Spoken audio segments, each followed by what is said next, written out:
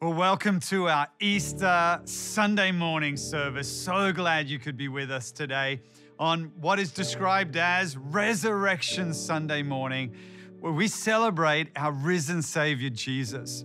And my message today is called Found, Forgiven, and Reconciled.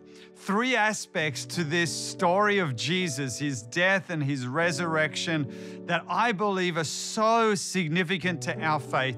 And so we're going to unpack those a little today. We're going to share in some stories of people from our church who've had experiences with Jesus that have radically changed them, where they have been found, where they've been forgiven and they've been reconciled to God. So today, hey, we celebrate our risen Savior, Jesus Christ. But the question is, what does his resurrection really mean to us? What does it mean to you and to me? Is Easter simply a religious observance that, has no bearing on my day-to-day life? I come along on a Easter Sunday because that's what I should do. But is there more to it? Could it be that this resurrection of Jesus means something? Does it have any personal meaning to my life, to my story, to my situation, to what I'm facing in my daily life? The Bible is full of incredible stories, and as it's Easter Sunday, we're going to focus on a story about Jesus. A story about Jesus at a time of tragedy, a time of real emotion, yet also a time that ultimately ends in celebration and victory beyond the pain of the moment. And this story is found in the Gospel of John, chapter 11. And it's about Jesus and a friend of his who died. The reality is Jesus had friends like you and I. His friend's name was Lazarus. I don't know if you have a friend named Lazarus, but Jesus did. And Lazarus had two sisters, Mary and Martha. Now, in this story, Jesus hears that Lazarus is sick, but he's not with Lazarus. He's in another village. The thing is, he doesn't go immediately to him. He waits or stays 2 more days where he is. And when he finally gets to the place where Lazarus is, Lazarus has died. The people there are grieving. His sisters are mad at Jesus. They're grieving, they're mad, they're angry, they're accusing him. People are throwing guilt on him, projecting all their pain on him. In fact, in John 11:32, one of the sisters of Lazarus says, "If you'd been here, Jesus, this would not have happened." I don't know if you've ever felt that weight of that guilt on you. If you'd only been here, or maybe you've put it on yourself. If only I'd been there, that wouldn't have happened. If only I'd done this differently, that wouldn't have happened. And we can live in this regret, this guilt, feeling like we should have been there or we should have done something else. And Jesus is getting all this accusation and all the pain of the moment thrown at him. And he's also feeling his own pain. Because we read in John 11, 2 of these little verses, that Jesus weeps. Jesus weeps for his friend. Jesus weeps because he's feeling real pain for his friend. Jesus feels the pain of everyone around him. He's feeling everyone's pain and his own pain for the loss of his friend. And, we feel like that, don't we, at times? Maybe we're feeling pain for our own circumstance. Maybe we're feeling pain for someone in our world who's experiencing pain.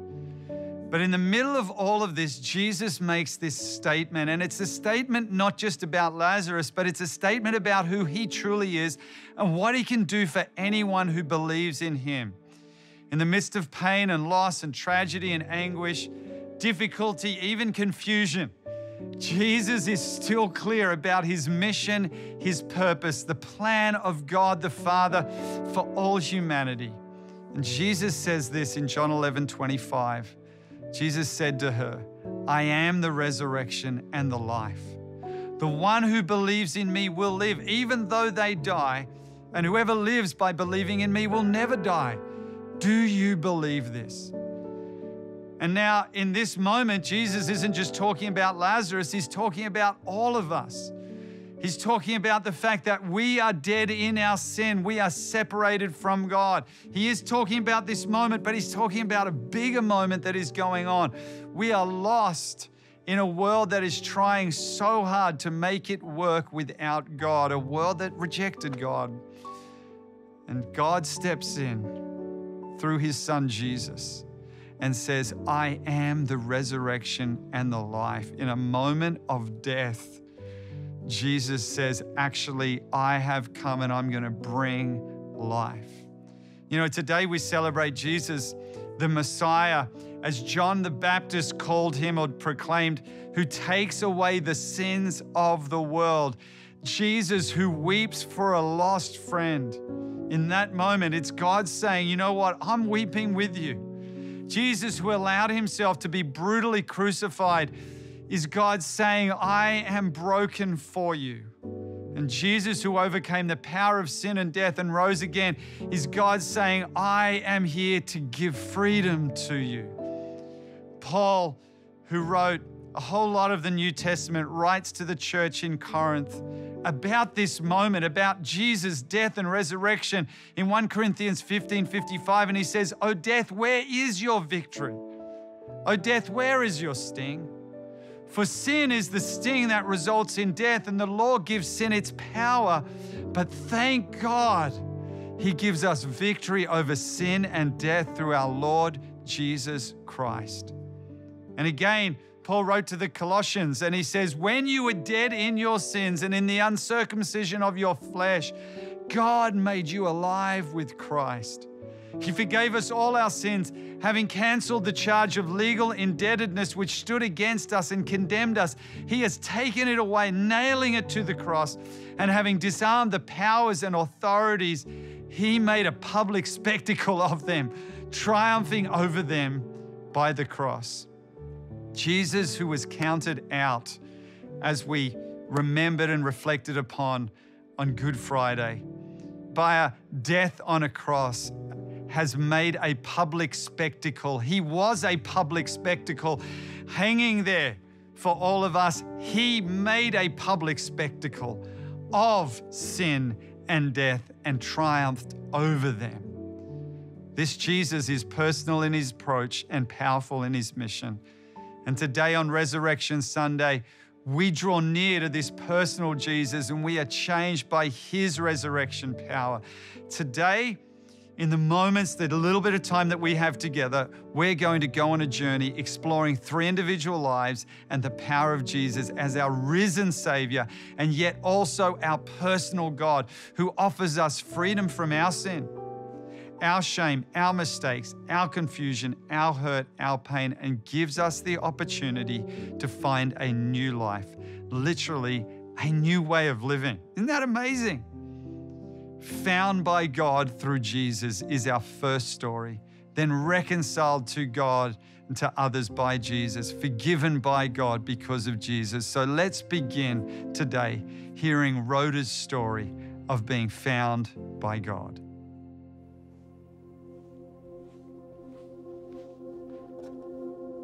The Lord is my shepherd, I lack nothing. Eritrea was beautiful, found in East Africa by the Red Sea. People will say it's a culture full of hope, hospitality, brotherhood, and sisterhood. My parents were always part of church, and I loved to sing in the kids' ministry. But one day, that all changed. With a shift in government came less and less freedom. Church started to close slowly, and people would be taking for cautioning, and you would never see them again. It was no longer safe for Dad to stay, so he had to move to Sudan, visiting us whenever he could. We were vulnerable, and that was no secret, and Mom and 3 kids alone by herself. The home intriguation just kept coming and coming, and when the onslaught got too much, Mom had enough. She wasn't safe in her own country.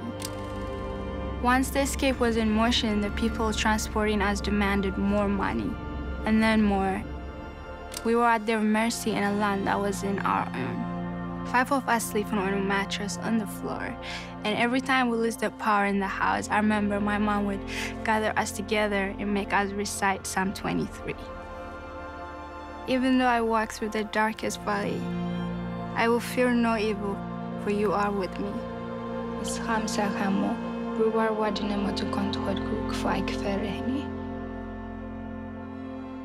And then one day, finally, we were free and reunited with Dad. It was a breakthrough, really, but in Sudan, we were never really at home. Doubts about the goodness of God kept creeping in. Sometimes I actually wondered if he was there or if he was really listening to us. In a season of waiting, time goes really slow, and our season lasted 5 years. Eventually, our prayers were answered, and we resettled in Canada. We had safety, but in a new culture, you had to find your feet, your faith, and yourself all over again. When you finally get to settle down, that's when identity crisis creeps in. After everything I witnessed and experienced, God finally began to put dreams in my heart. But people were still dying. Eritrea was the same Eritrea that I left. Sometimes these dreams just felt so far away and very unrealistic. Over time, I felt drawn to come to Bible college. He said he's in it, so I just followed. One day, in the suburb of Sydney, in the midst of lockdown and online conference, sitting in my kitchen, just chilling, barely paying attention to be honest, I heard a sound, the language of Eritrea, Tigrinya.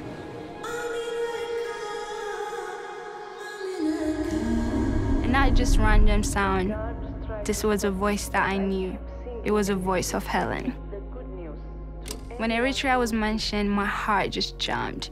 Hearing our story told, I realized my dreams also can come true. If Helen can be seen in this big world, it made me feel like we are found, we were always found, and now I knew it more than ever. Here I was on my own, in this foreign country, and this is where God actually met me. And not only that, but slowly I got to meet myself. What I found in Christ is bold, faithful, someone who's going to keep going even when things don't make sense. And I definitely acknowledge the bad and all the bad things that have happened in my life and in others' life, but nothing is bigger than God. He can resurrect anyone physically, spiritually, and psychologically. Surely His goodness and love will follow us all the days of our lives, and we will dwell in the house of the Lord forever. For me, that's where I'm found.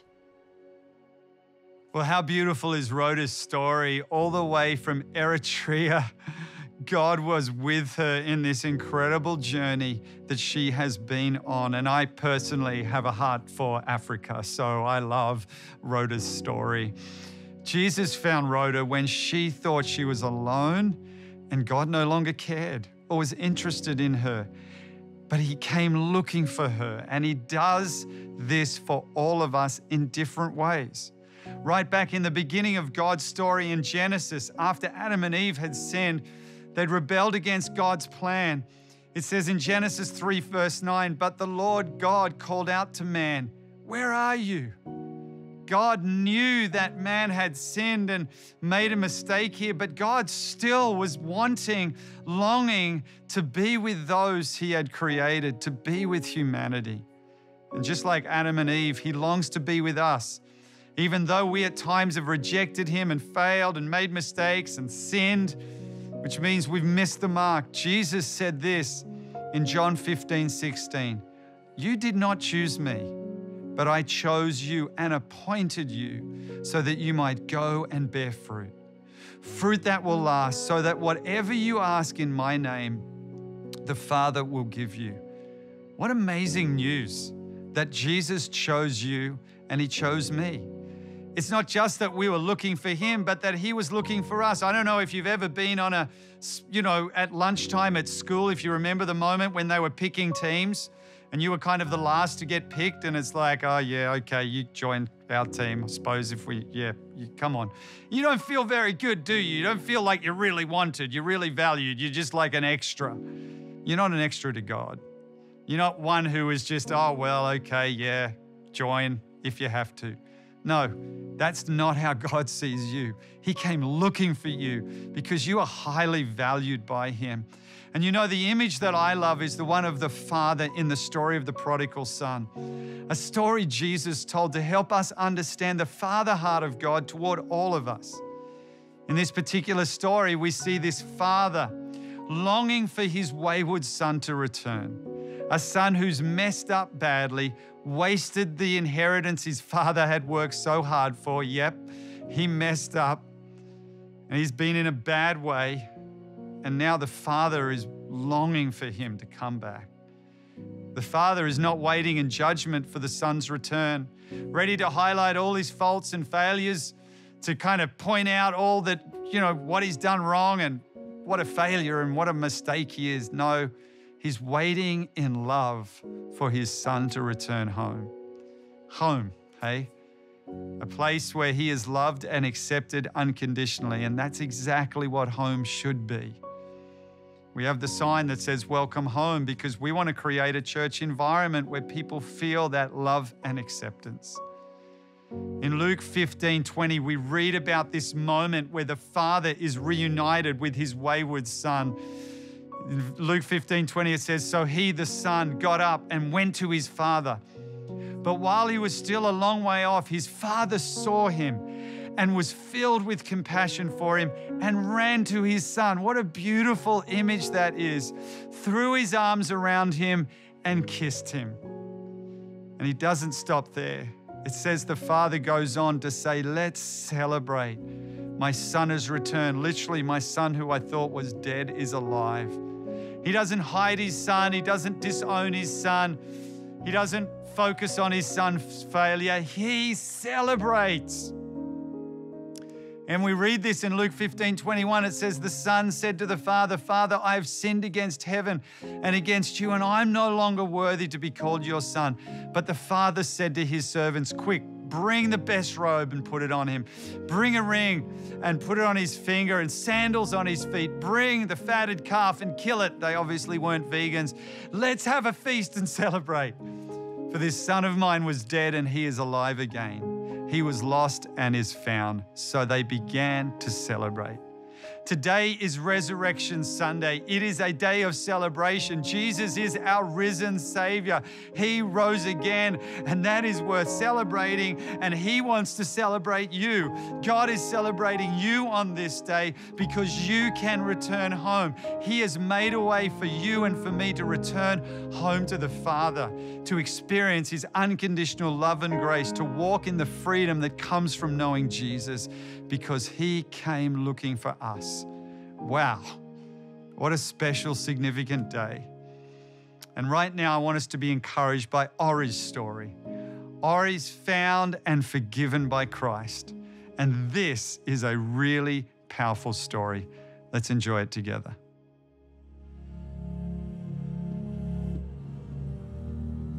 I didn't grow up in church, but I did grow up in a happy family. We lived in a beautiful house with big gardens outside of Melbourne. Dad was a plasterer. He loved photography. He always made us laugh. He was Daddington, I was Orrington. Then, when I was 6, we lost Dad. I didn't fully understand, but I knew he wasn't coming back. I unconsciously closed myself off, and that was the start of a bad path. I got expelled from school, became aggressive and violent. By 20, I was dealing drugs, soon fell into addiction myself.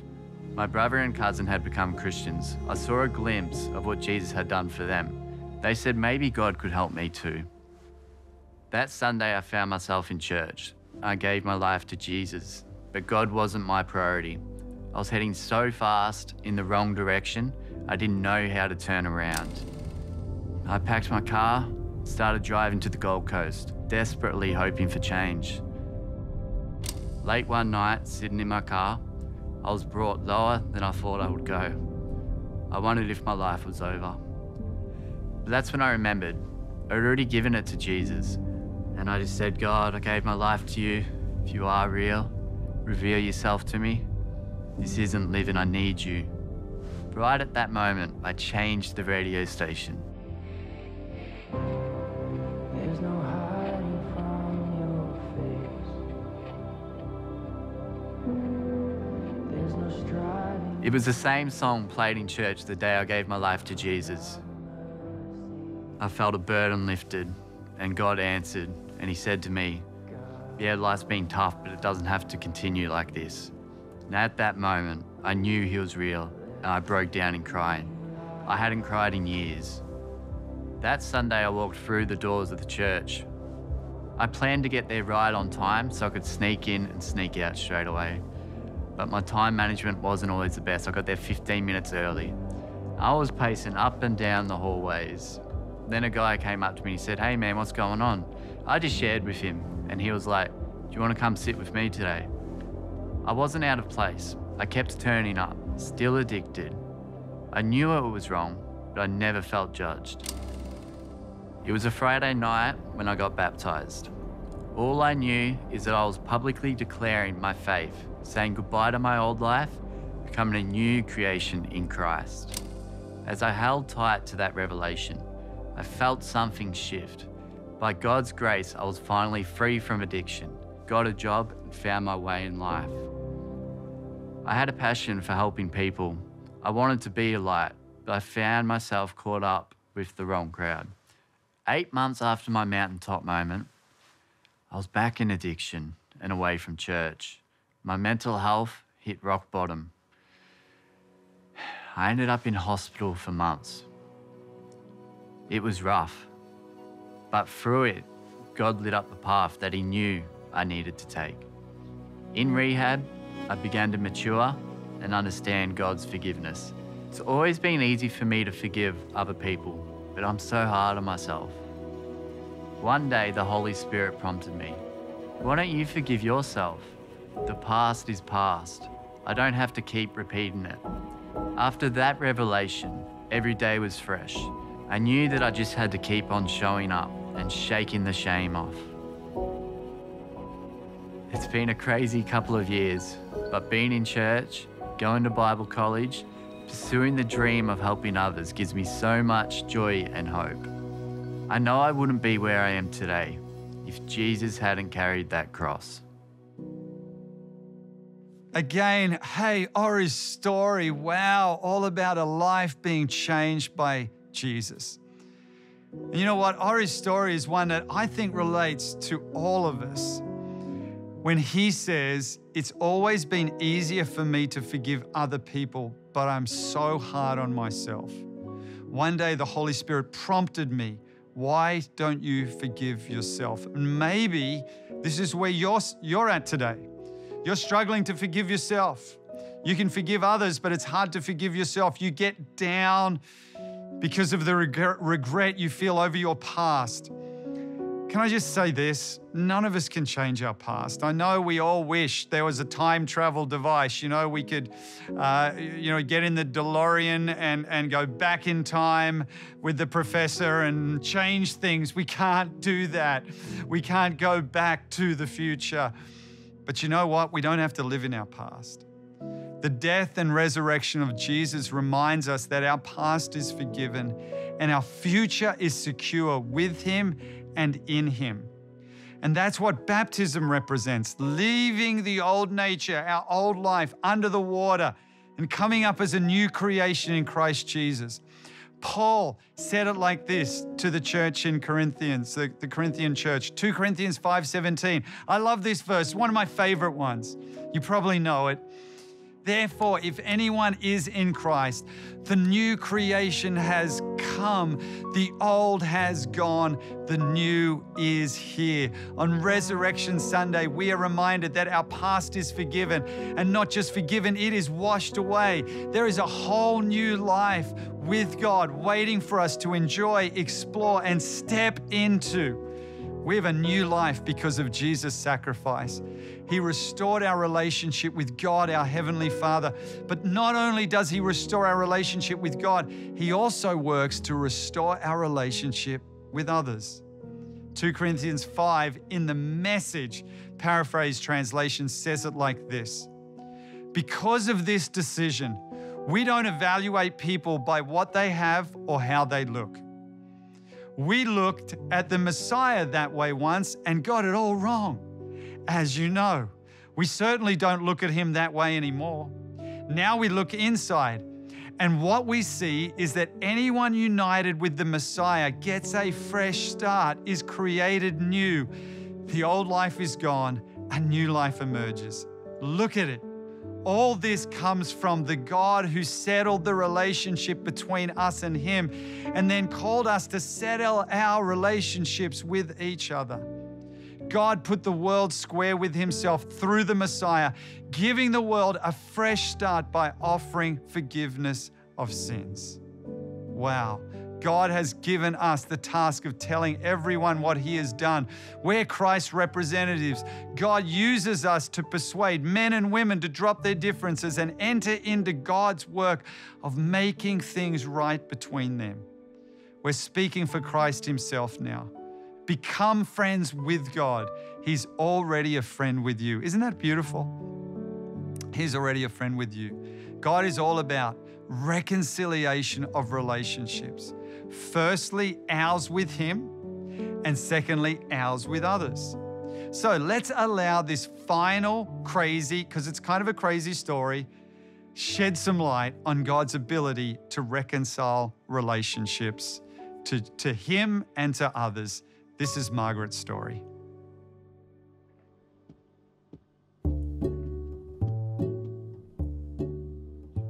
I was a 60s girl, just 17, when Fred drove us to a party one night. Now, Fred, he wasn't flashy like other guys I'd gone out with. He was calm and composed, a bit of a closed book. I'm all about communication, and who doesn't like a challenge? Now, he liked that I was fun and a bit of a leader.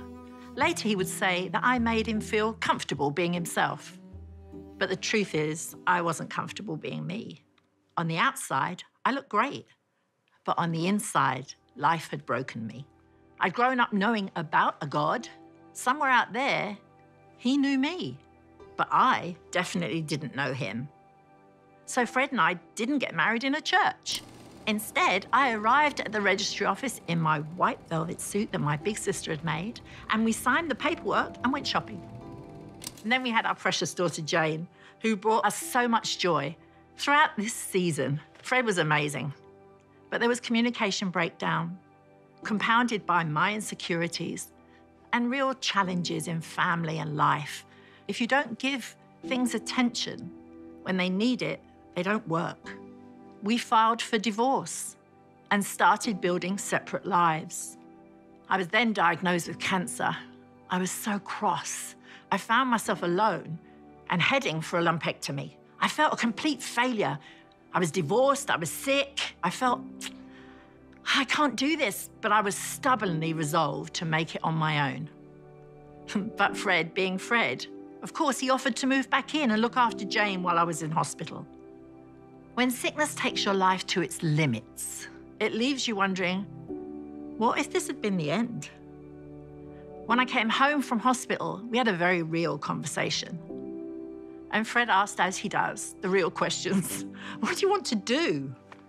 The truth was, I wanted to travel around Europe in a camper van. So we went, the three of us. On our travels, we crossed paths with Americans who invited us to church. There was no way I was going, and neither was Fred. But you know what? In the end, their kindness led us there. They were just so kind. The man at the front of the church, who was not even wearing a white collar, claimed to have heard from God. Seemed like madness. And when the service was ended, he invited people to come forward to the altar. I closed my eyes, resting assured that calm and composed Fred wasn't going anywhere. But then I felt him get up. Opening my eyes in disbelief, I saw Fred making his way to the front, with Jane close behind him. I was like, no way are they going to heaven without me. Now, I got up for all the wrong reasons, but by the time I reached the front, wonderful Holy Spirit touched my heart, and I really knew I had a Savior. His amazing grace. How sweet the sound that you could save a wretch like me. I once was so lost, but now I'm found. I was so blind, but now I can see. We were baptized in the sea, with our past washed out in the waters, and we were reconciled to Christ as a whole family. Finally, I could say it is well with my soul. And if your soul is well, you can face anything. We read our Bibles cover to cover, cover to cover. I prayed in tongues for days at a time. We saw healings in church and miracles in our own lives. Decades later, Fred is still calm, sees what I don't see. He tells me the truth and also releases me to be me. He knows I love him unconditionally. Our second wedding was all about Jesus, a dedication to walk out salvation together. Even when it got difficult, we made that choice right there that we would never, ever do it without him. Because you know, those who've been forgiven much really do love much. And being reconciled for me means forgiveness, being found, having true hope and eternal salvation. It was grace that brought us safe thus far. And you know what? It's his grace that will lead us home. Well, how beautiful are those stories? I am with the amazing people who these stories have been about. It is great to be with Margaret, who we just heard her story of being reconciled back with Fred. How good is that? Because of Jesus. Totally. And I love that story. And Ori, hearing your story of finding Jesus and everything you went through in your life. And now here you are. And you're at Bible college, and God's at work in your life in beautiful, amazing ways. And Resurrection Sunday, I mean, what a day to celebrate Jesus. And Rhoda from Eritrea, I mean, here you are. What an amazing story that God found you when you probably felt like, does he even care about me? But he does. And I just love every one of these stories. They've been so amazing. So, hey, we are celebrating Resurrection Sunday because we have a risen Savior. And he's personal, as you've heard from these different stories, yet he's powerful. He looks out for us. Why? Because he loves us. We're found by him. He forgives us because he wants to know us and walk with us. He reconciles us to himself because without him, we mess up. But with him, we can journey well through this life. With Jesus, we build healthy lives, healthy relationships, and we live for something greater. He, in his wisdom, graced and designed us for this life. And so we want to live for him. And that's what knowing Jesus is all about. Jesus, what a beautiful Savior, what a beautiful Lord, who because of his death and resurrection brings us into a brand new relationship with God. So thank you for joining us today. And now at every location, we're going to stand, we're going to worship, and we're going to celebrate Jesus, our risen King, together. God bless.